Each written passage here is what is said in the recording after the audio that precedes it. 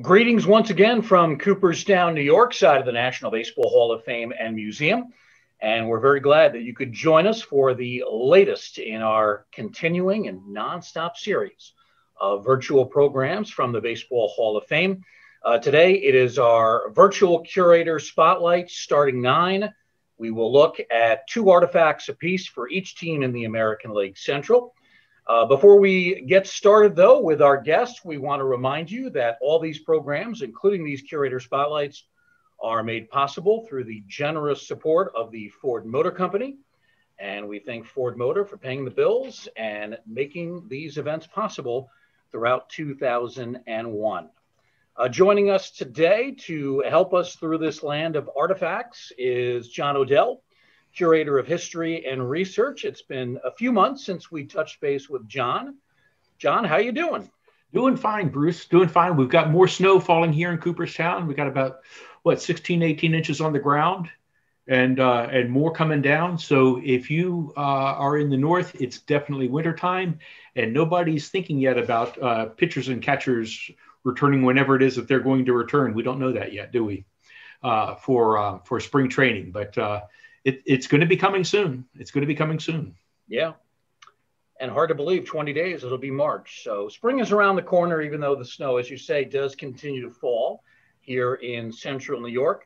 Today, John, our focus will be on the 5 teams located in the American League's Central Division. We'll do them in alphabetical order by city name. So we will begin in the Windy City with the Chicago White Sox franchise. And we'll start here with something that's a little bit off the beaten path of artifacts. This is not obviously a bat or a ball or a glove or a helmet or a jersey. This is a piece of championship jewelry. It is not a ring, though. It is something called a fob, F-O-B. And I've heard that term many times. I think I know what a fob is, but John, if you would explain it for me a little better. Sure, it's a charm ornament that would have been connected to your pocket watch. So wristwatches really didn't gain any popularity until World War I. And so before then, everybody, if you were wearing a watch, you had a pocket watch, and if you were particularly stylish, you'd be have a little chain that would go from one side or over your button, and then the pocket, the watch would be in the other pocket of your vest. And the opportunity to show off just a little bit is what the watch fob or charm was for. We call it a fob here. But sometimes I've also seen the language saying that this is the championship charm that the teams would get. One of the things that's really neat is that in the very early years, these had different, the charms were different for every team. They looked very different. This is one of my favorites because you get the red, white, and blue enameling, the 14 karat gold there, the nice diamond up at the very top. You see the white sock right there for the world champions White Sox. This was owned actually by a fellow named Nick Altrock, who was a longtime baseball fella who was first a player and then a baseball clown. He was a coach. He was in baseball actively and being paid to be in baseball for over 50 years. So he was just a real baseball lifer. Now this was after the series. This was designed, and Comiskey actually wanted cufflinks for the players. Nothing had been set in stone yet about what you were supposed to have. So everybody had been getting charms. Comiskey wanted to shake it up, and the players said, no, they don't want cufflinks because when you're wearing your jacket, you can't see the cufflinks. So they said, no, we want the watch fob. I see. Okay. Now, this is early history. This is 1906. That's right. So you're talking about the World Series still in its very much infant stages at this point in time. Certainly. The tradition of rings would come about decades later. Yes. 1922, we would start to see a little bit of a change as they move away from fobs and other jewelry. And who was the team that made that change? The Giants were the first team to fashion a world championship ring. Bruce, they won in 1921 and got a very beautiful watch fob. And then in 1922, repeating, they decided that they wanted to have a ring that year. And so that's the first year with rings. And then there's about a decade in which you have rings, watch fobs, wrist watches, pocket watches, tie bars, even the 1930 Philadelphia Athletics have a tie bar. They're the last team that has something other than a ring. And then the Gas House Cardinals get a ring in 1931. And then everybody since then has gotten a ring.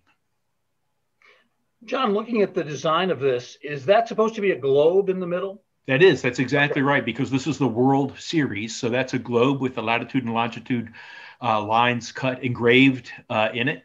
And the winged shoe of Mercury there to talk about how the White Sox and how fast they were. They won this was an all Chicago World Series. This was the White Sox and Cubs. The White Sox ended up winning 4-2. Now, John, you said it was donated by Nick Altrock, or yes, it was once in his possession. Do we know when the rings were given out? The tradition today is to do them opening day the following year. Right. Was that similar back then? It varied. Actually, there were many years in which the jewelry was simply mailed in the off season to the players, and they would receive it at home, and there was no ceremony. I don't know when the ceremony began when players started receiving the items at their home opener. And I don't know how this one was distributed, whether there was a certain day when this was sent out, or if it was just mailed out to everybody. Now, the owner of the White Sox, Charles Comiskey, had a reputation for not necessarily being the most willing to spend money. I don't know how fair that is. Some have said that prompted the Black Sox scandal, and that's a whole other story. But this particular item, this watch fob, this looks like a very nice piece of jewelry. This does not look like something inexpensive. No, even at this time, Major League Baseball was providing money for the World Championship jewelry, and so this cost at that time about $600, which is would have been estimated at about $4,000 now, for whatever that's worth. I'll be honest with you. I think this looks a lot better than some of the gaudy rings that are being produced nowadays. There's definitely, I think, more beauty that's in here, instead of just jamming in yet another diamond chip. Now, we play a little game with this. I try to figure out where these artifacts are located. This one, I'm going to guess, and I think this one's pretty easy, is that it's up in Autumn Glory on the 3rd floor, and it's in the case with the rings and the pendants and the other watch fobs. That's right. That's exactly where this is. We pride ourselves in having almost all of the examples of the World Series jewelry. Some of those from the very early decades before we were established, we don't have.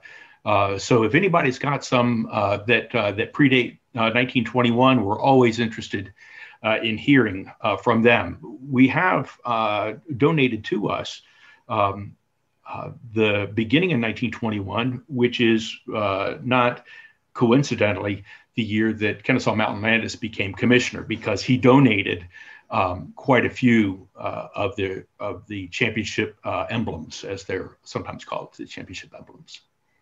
And that tradition of the commissioner donating these items, that continues, correct? Continues today. That's exactly right. An extra, the commissioner gets one, but an extra one is made for the commissioner to donate to the Baseball Hall of Fame. And so the commissioner gets to wear whatever ring he wants to, I suppose. I would imagine if I were the commissioner, I'd probably shy away from wearing a World Series ring for fear of looking like you were favoring one team or the other. But then we get one shortly after the rings are distributed in the springtime, and we'll be looking for a new one coming up this spring. All right, very nice. Our second artifact from the Chicago White Sox is something very different, also a different time period. This is from 1976, when the ever innovative owner Bill Veeck decided that he was going to try something different in terms of baseball uniforms. We had never seen this before in the major leagues, but it did have precedent in the minor leagues. Tell us about this, John. Yeah, so these are a pair of a shirt and a pair of shorts, and it's tough to tell on this particular image that these are shorts. So Bruce, will you move us forward one slide? I think we've got an image of this. There we go, with Ralph Garr and Minnie Minoso. You can see the Chicago White Sox wearing their shorts and white socks. The Pacific Coast League Hollywood stars had worn shorts back in the 1950s, 50 to 53. And in spring training in February, Bill Veeck said, I'm going to break out. These are auxiliaries uniform that we're going to break out and sometime this year. And then he waited until August before he brought them out. And I have a quote from Goose Gossage saying, well, I've got pretty good looking legs, but I don't know about the rest of the guys. But anyway, the thing that, of course, anybody looking at this who has played softball in shorts knows, or has seen the movie League of Their Own, knows that, you can get strawberries from these. But in the very first game, the Chicago White Sox stole 5 bases. This is the first game that they wore. They wore it three different times in August. They stole 5 bases and defeated the Royals 5-2. And that was a doubleheader. For the second game of the doubleheader, they went back to their regular uniform with the long pants, and then they ended up losing. But they won their first 2 games wearing this outfit, and then lost their third game. And that marked the end of it. But before I move on, I have to say that Bill Veeck is one of the great owners in baseball history. So you'll remember that in the 1940s, when he owned the Cleveland Indians, he broke the American League color barrier by bringing on Larry Doby and then Satchel Paige to go on and win the World Series. And then when he moved over, he became the owner of the St. Louis Browns. He worked very hard and actually owned the stadium that both the Browns and the Cardinals played in, and was trying very hard to get to the point where the Browns were seriously considered as an important organization, and as an important baseball organization. But he also did some fun things while he was there. That's where he had the grandstand managers night, where you would hold up a sign saying whether you thought they ought to slide, steal a base or walk the batter. He sent the little person Eddie Goodell up, and then when he came to Chicago, these kinds of uniforms, he put the exploding scoreboard in. So Bill Veeck was one of the unique characters in baseball, but he was really always looking out for the fan and the fan experience in ways that are just unusual and meritorious. And he belongs in the Hall of Fame. I'm glad he's there. Yeah. You look at Ralph Garr, and I think he actually, he looks pretty good. He's got the legs for this. Yeah. I'm not sure about the coaches and the manager. I'm not sure about some of the heftier players like Jim Spencer. They may not have had the legs for this. Now, my understanding, though, is that most of the players on the White Sox hated the shorts. Yeah. And that's why they ditched him after 3 games. Is that your understanding? That's my understanding, too, is that, they had to go along with ownership for a little bit. Bill got his promo in that, he'd come up with this. But after that, it was downhill. The players didn't like playing, even though you'd think, the idea that Veeck had was, well, when it's 90 degrees, you want to have be a little bit cooler, but it was not to be. I do have here, hold on for just a second. I got a great quote from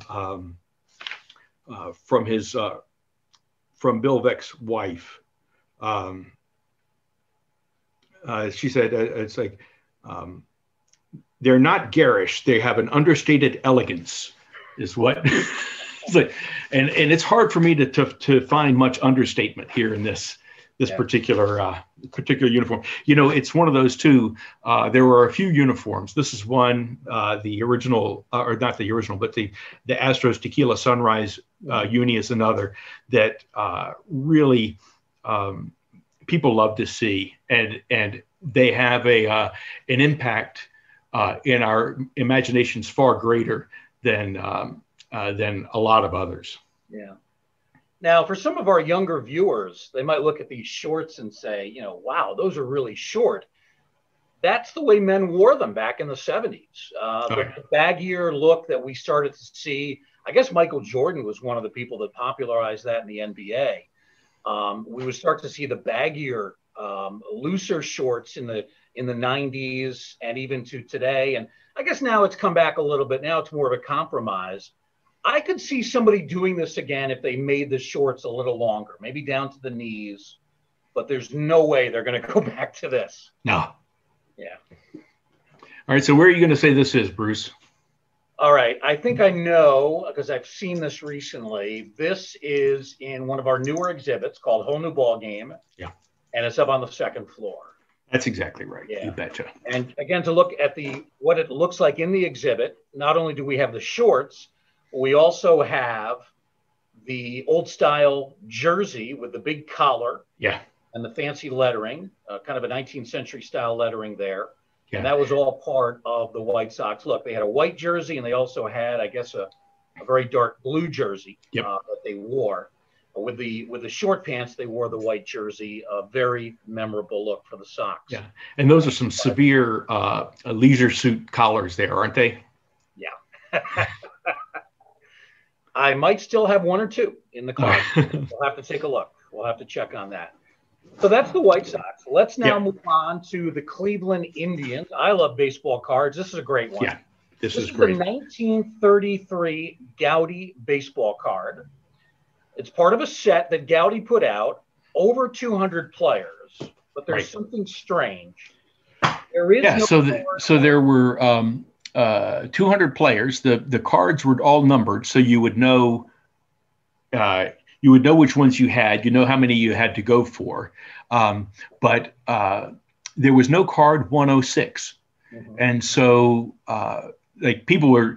And it is unknown today. There's no documentation at all today left as to whether that was done on purpose in order to drive people to buy them, whether it was there was some problem with signing Lajoie, but it's clear from correspondence that he would have been this 106 back in 1933, but he wasn't included in on it. And so if you wrote in, now this was the key, it was not distributed in 1934. You had to write in a letter saying, hey, where is this 106? And then presumably some other people found out, oh, you just have to request it. And so you would write in and they would mail you one. And so that was how they were distributed. Most of the cards that are out there, or many of them at least, still have the paperclip mark on them where they were paper clipped to the letter that you got back in the mail saying you asked for it, you got it, here it is. Now, one of the things that's kind of interesting is that the card is a hybrid of the 1932 and 1933, the 1933 and 1934 styles. So in 1933, across the bottom, it said on a red banner, it said Big League Bubble Gum. In 34, there was kind of a diagonal blue banner that went across that said Lou Gehrig says, or Chuck Klein says, and then there would be on the back a little tidbit about baseball. And the 1933 Big League Gowdies had no little, you see the little sketch that's in the background. That was unique to the 34s. In the 1933, it was just a plain background. So it's this real kind of hybrid that they slapped on, printed up a few, who knows how many. But in the 1930s, Jefferson Burdick was the father of baseball card collecting. And he was the first one to publish the info that this card was extremely in short supply. People had kind of figured that out, but like the Hannes Wagner, it was an unusual rarity. Yeah. John, someone has handwritten the date 11/14/36. Do we know the significance of that? We do. What we know is that this is actually Napoleon Lajoie's signature. So he signed it, and we can only presume that that's the date that he signed it. Somebody met him and said, "Hey, will you sign my card?" By the way, you may see some of these on eBay that look just like this, because people have taken pictures of our card and then reprinted them. There's nothing to stop anybody from doing that. But if you see one that looks just like this with this date on it, don't think it's original. It's a repro. Yeah. Now, his given name was Napoleon Lajoie. Right. He apparently preferred to go by Larry. That's how he signed it. Yeah, yeah, and the Cleveland team at the time was called the Naps in honor of him. He was the captain of the team, and so they were called the Cleveland Naps in APS. So a very rare card. We are one of the few collectors that has one like this. In terms of where it is, it's got to be up on the 3rd floor in our newest exhibit, Shoebox Treasures. And I'm guessing it's one of the highlighted Holy Grail cards. That's right, Bruce. That's exactly right. Good. You've been getting up into our exhibits. I'm glad to hear that. Well, these have been fairly obvious. Don't worry. I'll miss a few as we go along. So that is Lajoie and this very rare Gaudy card from 1933. Now let's take a look at another very different artifact from the Cleveland Indians franchise, a man that I was lucky enough to get to know pretty well because he came here so often, the late great Bob Feller. And this is one of the baseballs that he used making history April 16th, 1940. Tell us about it. So this was Bob Feller's opening day no-hitter against the Chicago White Sox. So he won 1-0, 8 strikeout, walked 5, and he donated this this baseball to us. Now this is one of those things that's really neat, and it links up with what's happening right now in baseball history. And some of you may have seen that Major League Baseball has now officially acknowledged the Negro Leagues from 1920 to 1948 as being major leagues, that these men were major leaguers, and that the stats for these are counting. I put that in the present tense. It's they're figuring out exactly which games they have and what games got played, and they still don't have all the play-by-play and box scores for every game, but this is part of the ever evolving nature of statistics. So we used to say that Bob Feller pitched the only opening day no-hitter in Major League history. But in 1946, Leon Day, also a Baseball Hall of Famer, threw an opening day no-hitter on May the 5th, which was the opening day that year for the Negro National League. And he beat the Philadelphia Stars 2-0. And so now we say that Bob Feller's victory remains the only opening day no-hitter thrown in either the American or National League. So we're changing the language on that.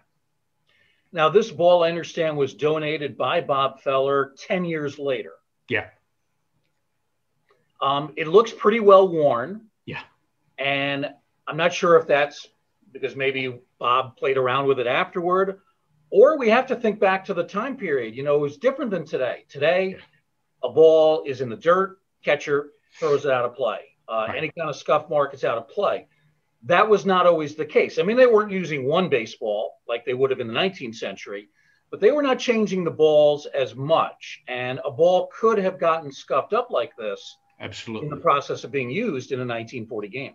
That's right. So the idea that every ball needs to be pristine is really a very new idea from the 1990s, and a lot of it got its impetus in 1995 when Major League Baseball relaxed a lot of rules about baseballs going to fans between innings, and also just wanting to clean up the game, I suppose, a little bit. But the baseballs until then really were like, as long as it's, nobody throws it out of play, we'll just keep on using it. There's nothing wrong with it. There's nothing wrong with this baseball. We would be happy to use it anytime in our games.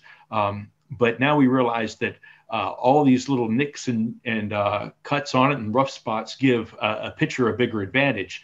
So the pitcher's almost never interested in having a ball tossed out just because it's got a little scuff mark on it. If he knows what he's doing, and certainly Bob Feller knew what he was doing, that can give you just a little bit of extra grip on that ball, and you can make that ball hop a little bit more or curve just a little bit more that you might not be able to do. John, what about the typical markings you would see? This is an American League ball. Have they simply faded away, or is just the angle of the photograph? No, in this case, they faded away. The ink is fugitive on baseballs, and there's actually on the backside of this ball, there's some lettering from Bob Feller, which talks a little bit about the game, but that's almost obliterated as well too.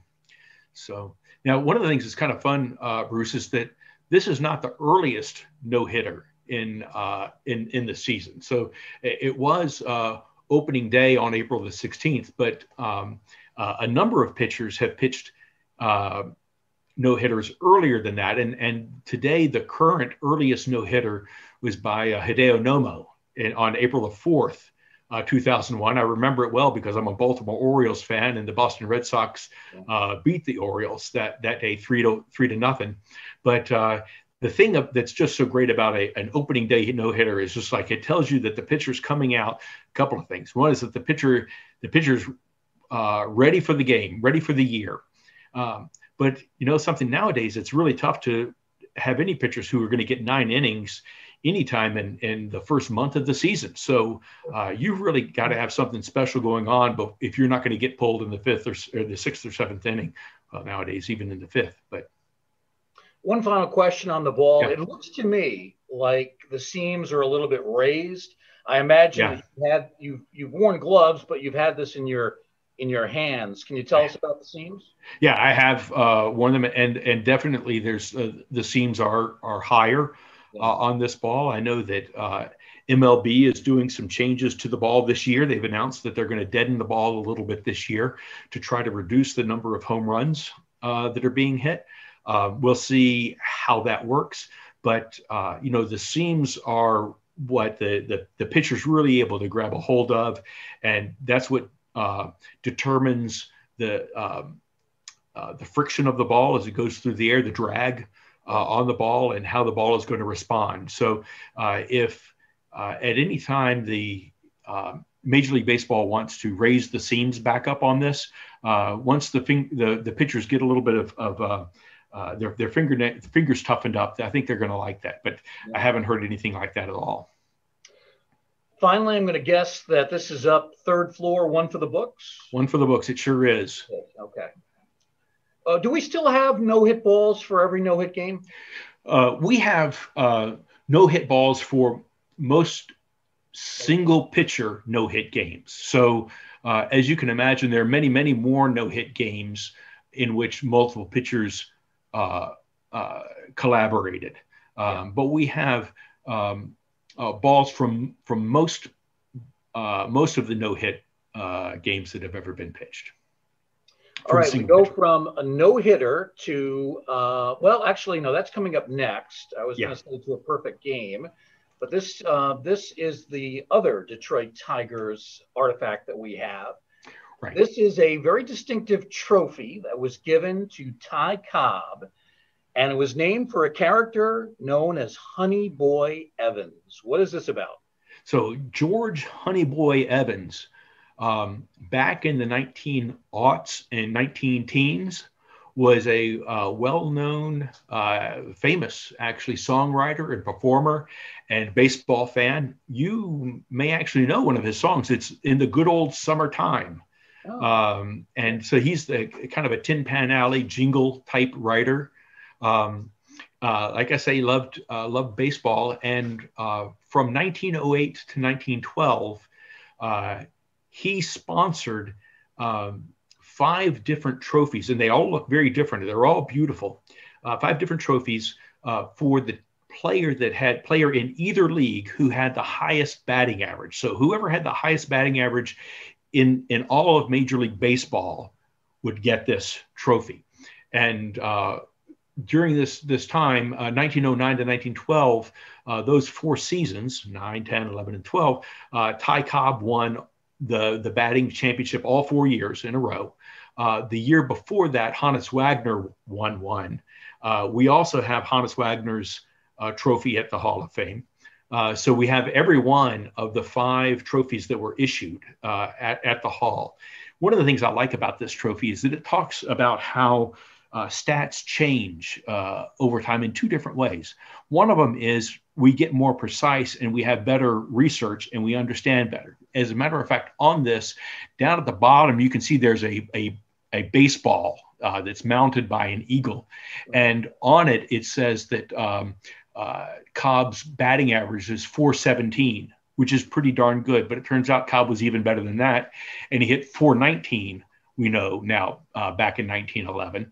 And so that was recalculated based upon going back and doing the day-by-days.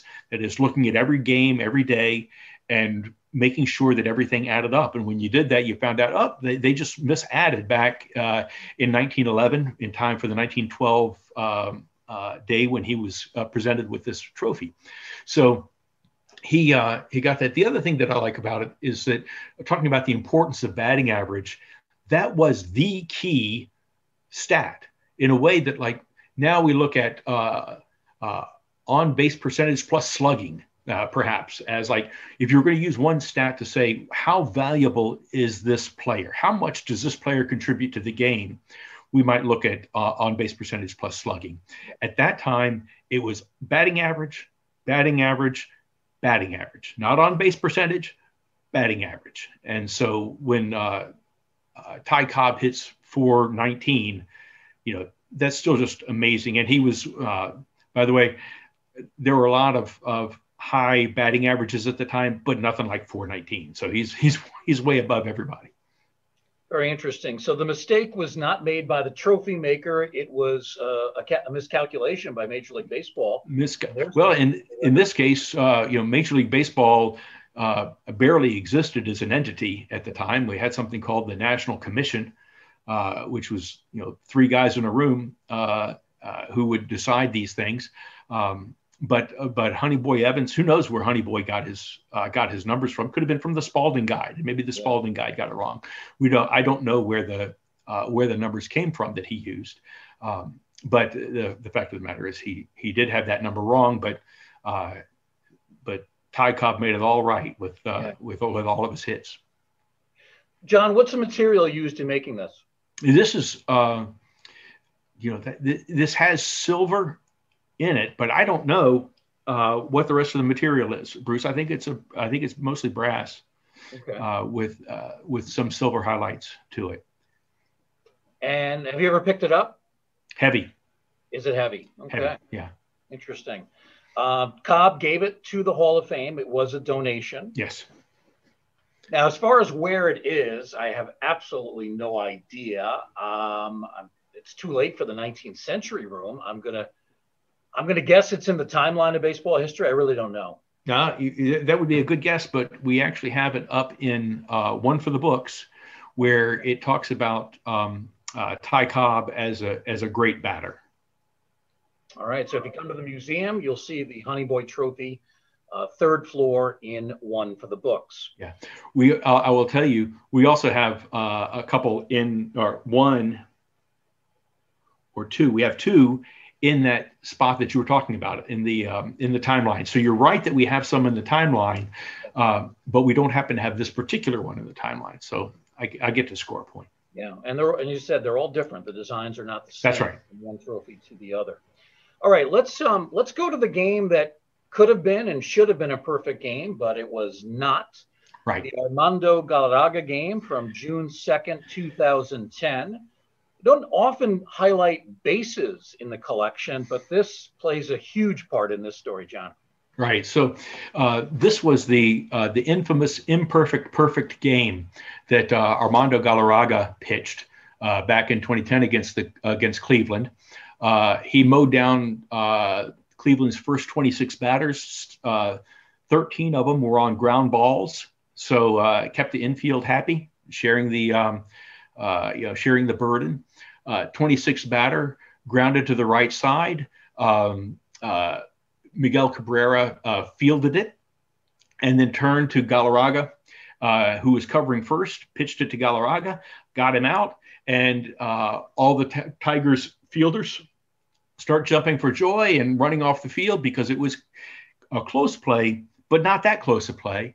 But Jim Joyce froze them all when he called him safe. And I will say that Cabrera's look on his face is just like he can't believe it. He can't. He's never seen anything like it before, and there's no. As a matter of fact, and this is why we picked this artifact. There was no instant replay at the time. There was no way that you could go back and double check and see if what you thought you saw is what you saw. And this was the bag that that Galarraga touched with his foot, the first base bag, and the replays clearly showed, as the first play does, that he beats it by a half a step. The ball beats the player there by a half a step.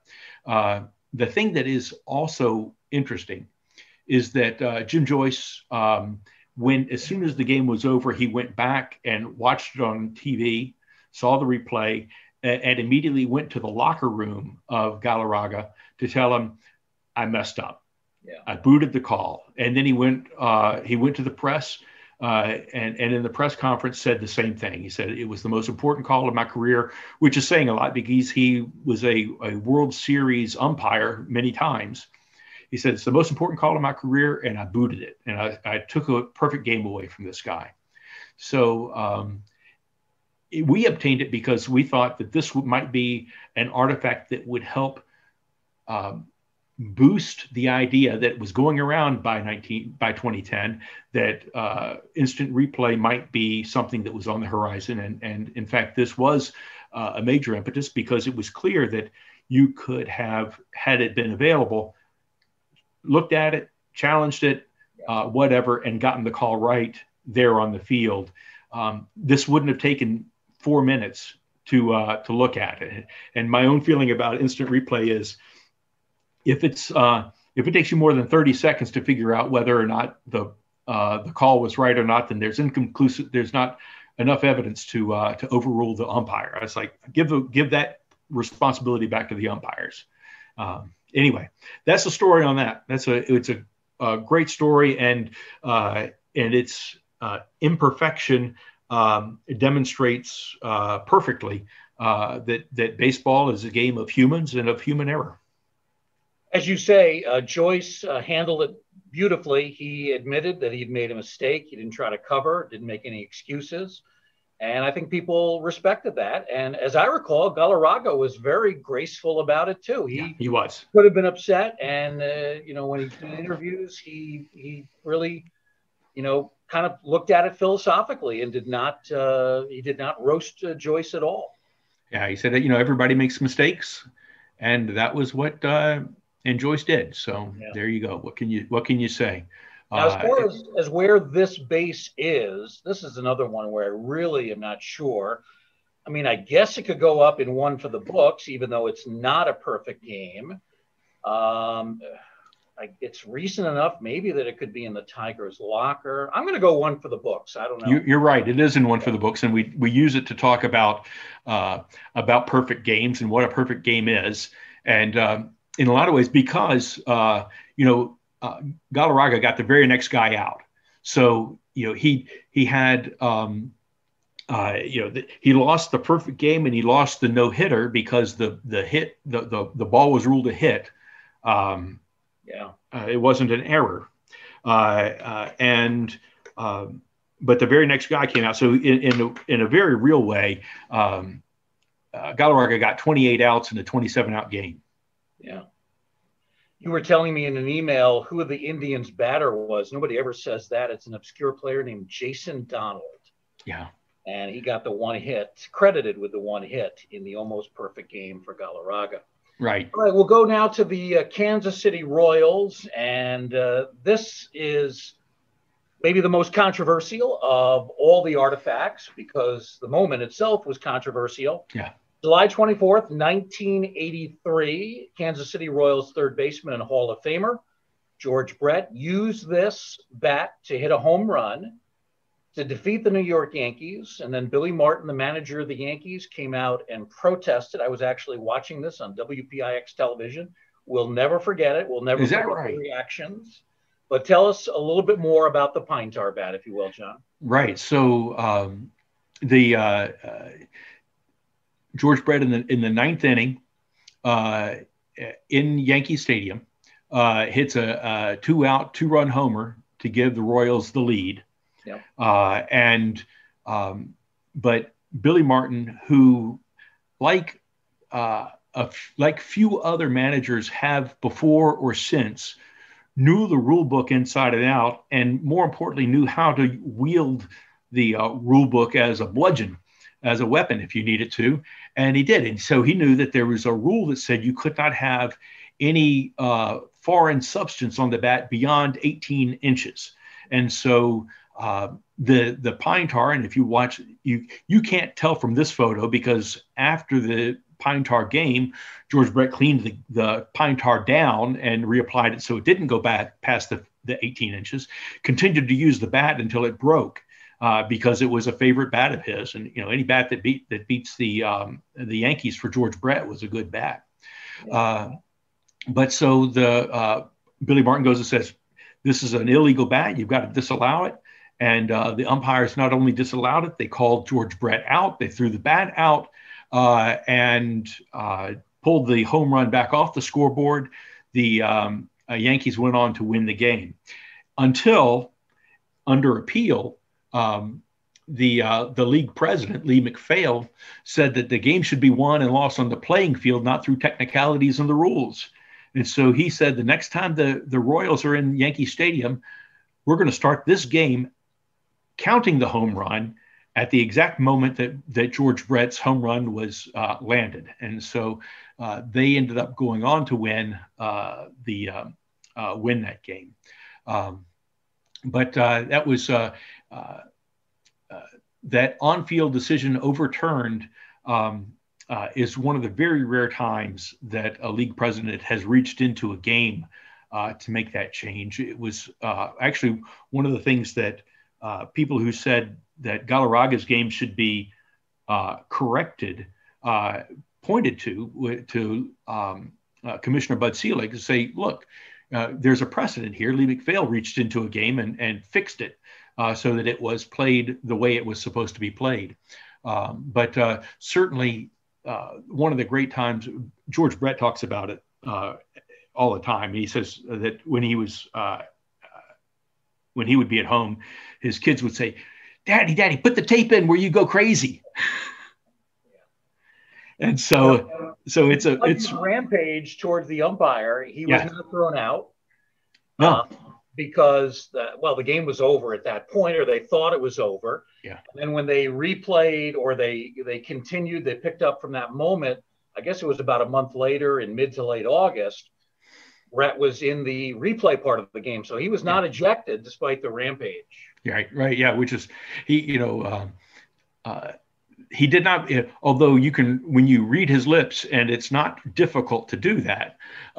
He never, as Doug Harvey once said, the minute you put the word "you" in front of any of those words, that's going to get you ejected. but fortunately for the Royals, George Brett didn't say "you" in front of any of those things that he said, so he didn't get tossed. It's a fascinating play, and it can be analyzed endlessly. I'll just make one more point, and that is that according to the rule book, the written rules of the day, they didn't specify what the punishment should be for the hitter, whether the hitter should Right. be called out. What there was a precedent, and it happened, I think, a couple of years earlier. Thurman Munson had been found to have used an illegal bat, and he was called out. And I think either the Yankees, I think they didn't protest that decision. So, according to the precedent, the batter would have been out, but the rule book was a little vaguer on the subject. And that, I guess, gave Lee McPhail, the American League president, enough wiggle room to offer his own interpretation. John, there's some interesting writing between the Louisville Slugger label and the Brett facsimile signature. Do you know what that's all about? That says this is the pine tar bat from the date, and it just gives the particulars very briefly about the bat, but just to to even us at the Baseball Hall of Fame, after a while, bats and balls start to look alike, even when you know what they are. Yeah. And so this was later on, and it's in George Brett's hand, and it describes this is what this bat is, the significance of the bat. And this is unique among the artifacts, Bruce, that I'm showing you. This is the only one that's not in our collection as an accessioned item property of the Baseball Hall of Fame. This one has been loaned for many, many years now by the Brett family. We're very thankful for them for doing that. They're very generous and gracious to allow us to show it, and we appreciate that. But this has been on a long time loaned to us, and we hope to be able to show it for a long time more. So it is on loan, but it is currently on exhibit. It has been for a number of years. Pretty sure this is up in a whole new ball game, yeah, because I've seen the video replay of the entire play and the Brett charge of home plate. So I'm guessing it's up in that area. That's right. That's exactly where it is. All right. So it is in a whole new ball game, baseball from 1970 to the current day, and that's second floor of the museum. Our other Kansas City Royal related artifact is this rather large catcher's mitt belonging to the Royals catcher Salvador Perez.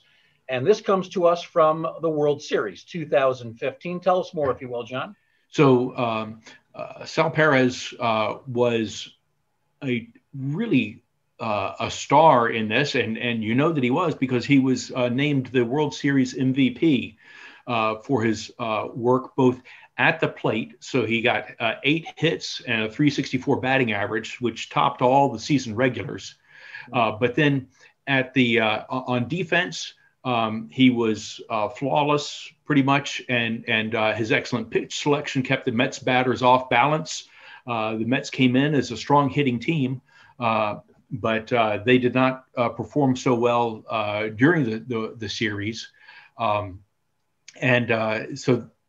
he earned the MVP award a lot because it was recognized that he just had called a masterful game or 5 masterful games to win this World Series. I think one of the things that's really neat was that during this time, he set a record for the most innings caught, major league record for the most innings caught over a 2-year period.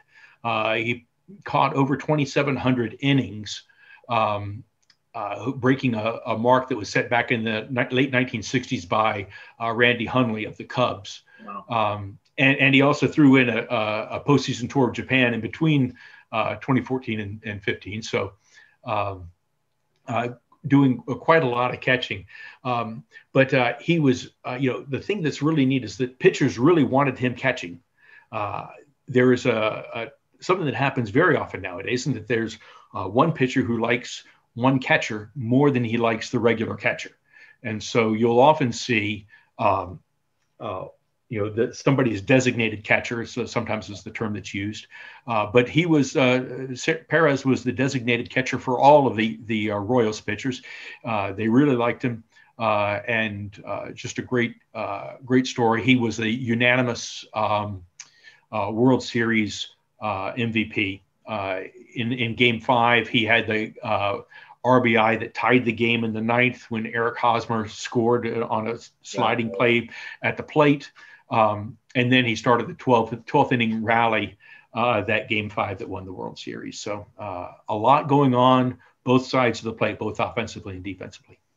John, you mentioned in your notes to me earlier that when he first came up, some people were skeptical about him being a catcher because of his size. Yeah. He's about 6'4", probably 200 plus pounds.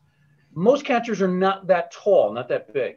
Yeah, a few have been, but they're sort of noteworthy. Carlton Fisk was also a big guy, but there are a lot of catchers who just can't get down low enough and can't stay flexible enough, and take too long to pop the ball from the mitt to the second baseman. But Perez, big man, was able to block a lot of balls and had a terrific arm and just amazing quickness. So really a remarkable all around player, playing both sides of the ball. Yeah.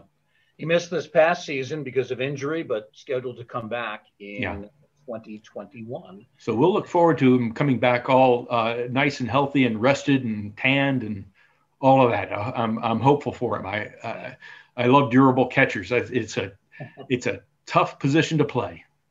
I love the color of this glove too. You don't see this black. You see brown most of the time. Yeah.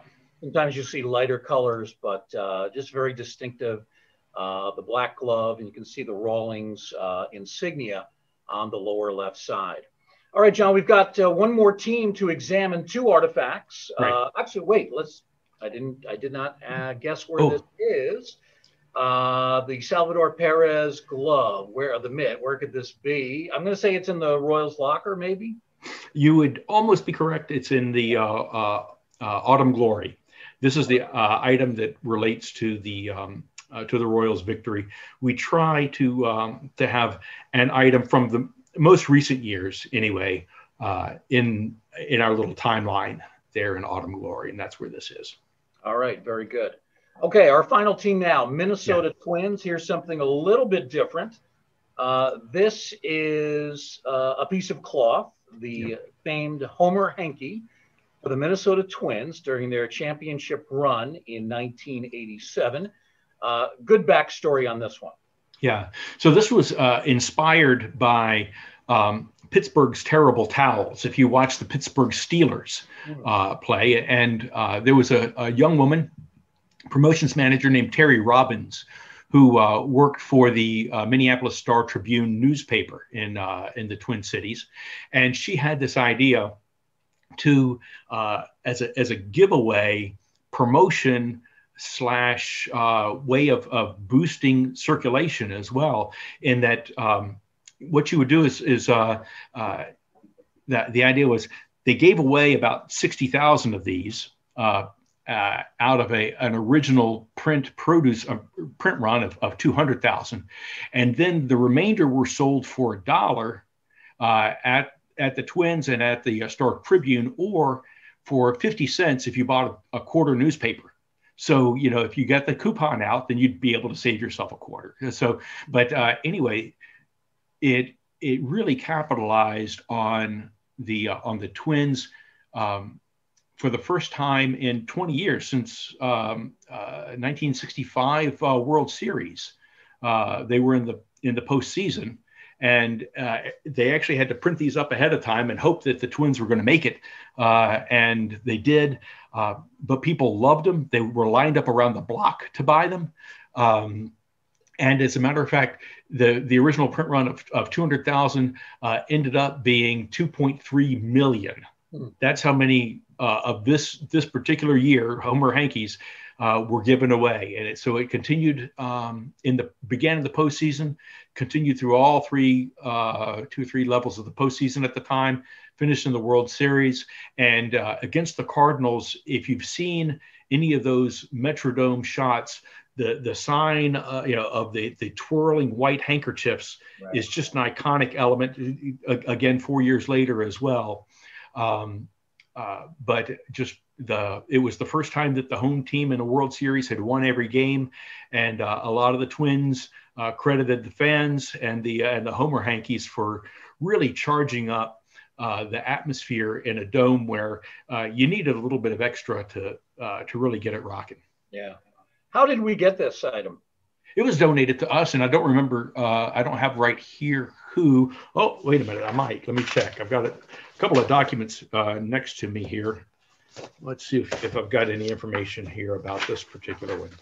While you're looking, just point out if people look carefully in the lower left-hand corner, they'll actually see copyright 1987 Star Tribune, 34 years ago, even though it doesn't seem that long. So it looks actually like it was picked up.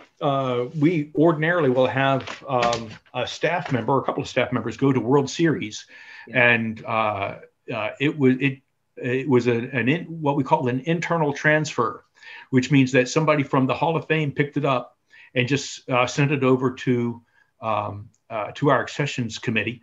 That's the group of us who meet and decide whether to accept something. So this was an internal transfer from the Baseball Hall of Fame to the Baseball Hall of Fame. Nice. I'm going to guess this is up third floor, Sacred Ground or Celebration of Ballparks? Yeah. No, third floor, but also in the World Series room. Oh, it's in the in Autumn Glory. Oh, okay.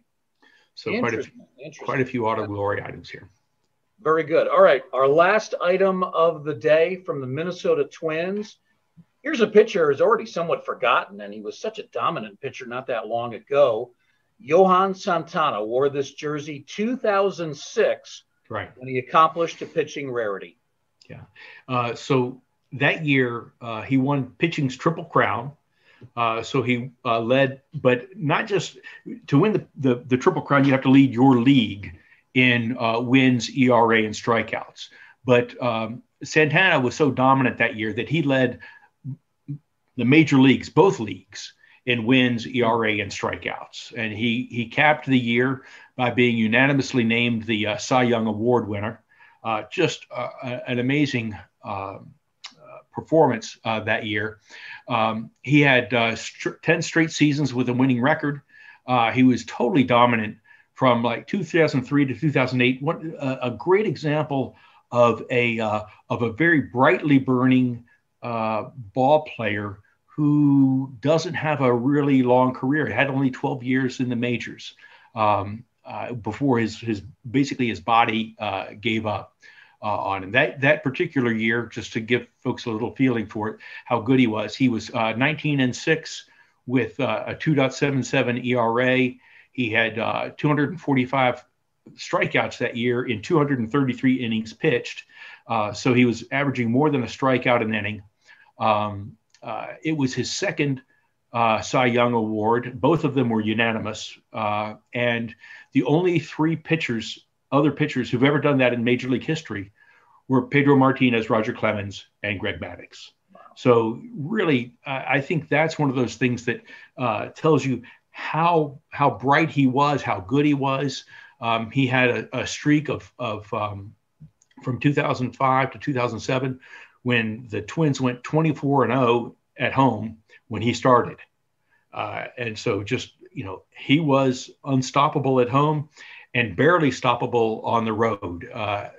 That particular year, he went 10-1 in 15 starts after the All-Star break. So there was no slowdown in him. There was no, I'm getting a little bit tired.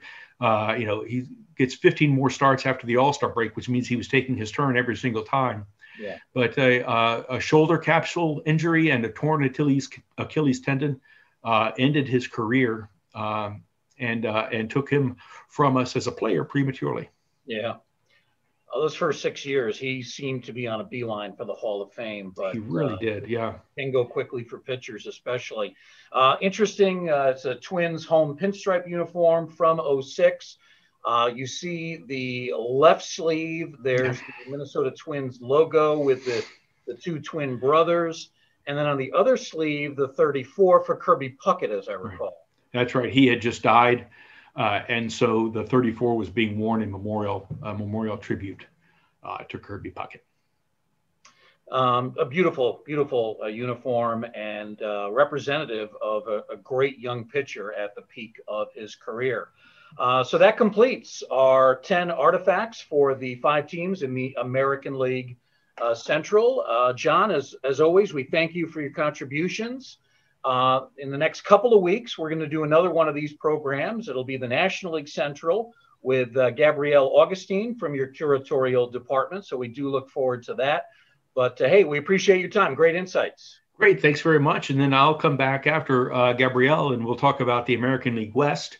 I've got a few neat items up my sleeve that I look forward to bringing out to our West Coast fans. And look forward to seeing you again soon. Excellent. We thank you, John. We also want to thank the Ford Motor Company for their generous support of this and other programs that we are offering throughout 2021. Generous support that comes our way from the Ford Motor Company.